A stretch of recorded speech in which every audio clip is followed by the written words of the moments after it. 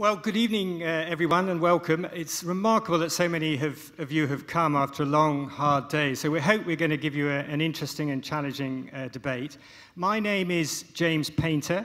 I'm from the BBC World Service and the Reuters Institute for the Study of Journalism at Oxford University. So I can see already you're thinking, what the hell does he know about the topics that we're going to discuss? And the answer is, I don't know very much. And the thinking of the organisers is that this is actually going to help the debate, not only because my discipline is radio and television, and for those of you who deign to have anything to do with journalists, you know that you have to say something nice and quickly while capturing the complexity of the science in less than 30 seconds if you're going to get on air. So I'm afraid I'm going to be quite brutal with the panelists if they talk for too long.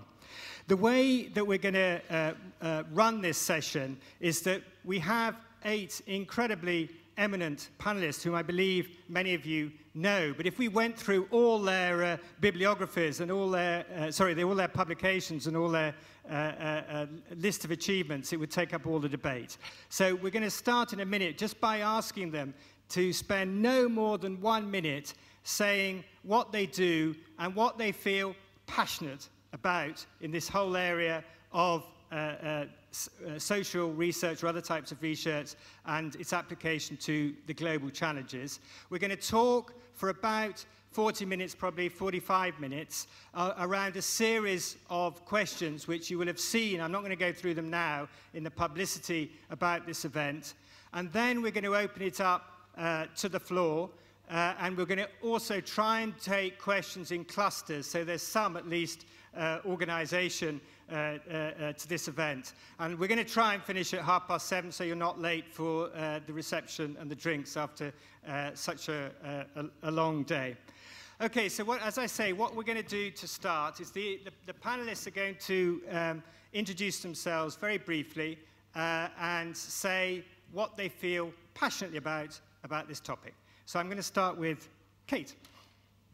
Thank you. Good evening, everybody. My name is Kate Brown, and I'm a teacher and a researcher at the University of East Anglia in the UK.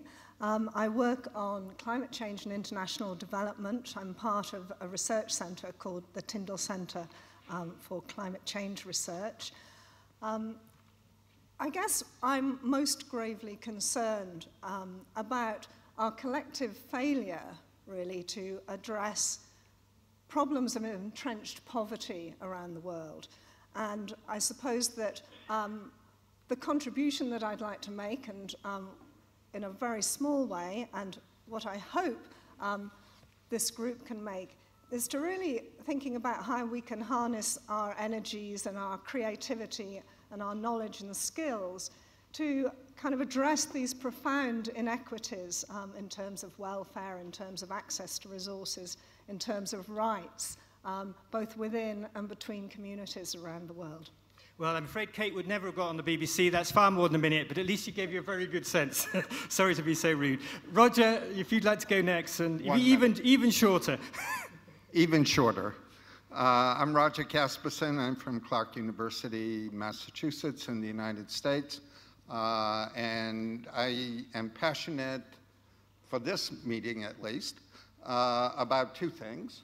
One about inequality, including poverty, but that's not the only kind of inequality I'm concerned about. And secondly, I'm concerned that we all in this room are not going to be sufficient to provide the social science and human-based knowledge that is required for environmental governance in the coming period. And I'm afraid we've already missed it. Keep going, Oren. I'm Oren Young. I suppose that's probably fairly common knowledge for this time. I'm from the University of California. I work on issues of environmental governance. And what I'm passionate about is whether we can find a way to avoid moving beyond the planetary boundaries. Great. Nicole? My name is Nicole Dewand. I work in the European Commission in DG Research. My task within the organization is to build some accountability about how EU-funded research contributes to sustainable development. What I'm passionate about is to restore or to engage in confidence. I find often that knowledge leads to despair, and I'm missing the voice, minds, and thought of women. Often, I think knowledge needs to be built on care more than on mastering and violation of nature, which is the original setup, sort of scientific inquiry.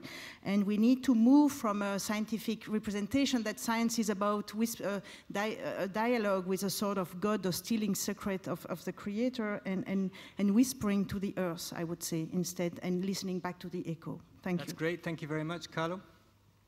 I'm Carlo Jäger. I'm an economist working at the Potsdam Institute for Climate Impact Research.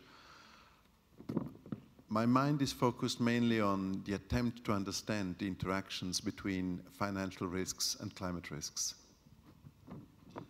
Hi, my name is Jim Beiser, and I'm at Arizona State University, where I serve as a science policy advisor to the president. What that means is I'm charged with transforming the university. And prior to this, I spent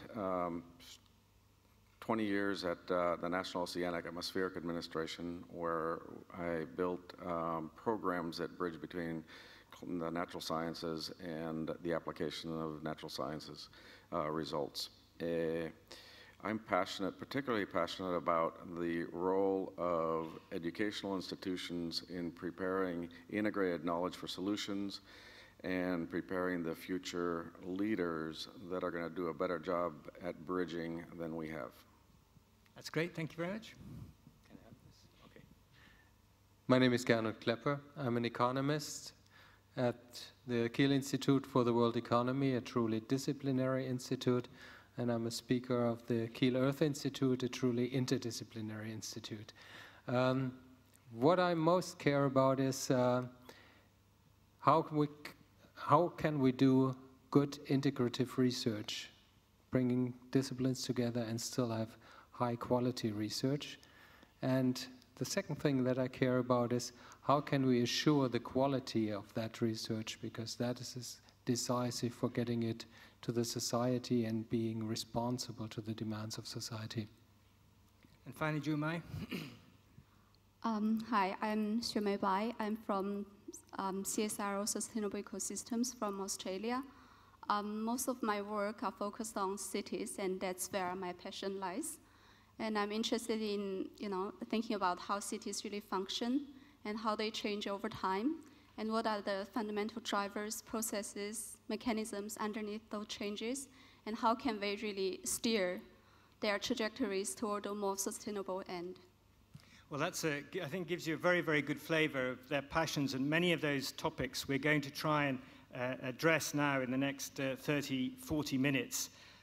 What I'm going to start with is just to ask Oren to remind us of the context for this discussion, that business as usual is not working, and that we need to, or at least the science community obviously needs to address itself to that. So what are the implications for the science community of business as usual not working? Oren. Well, very quickly,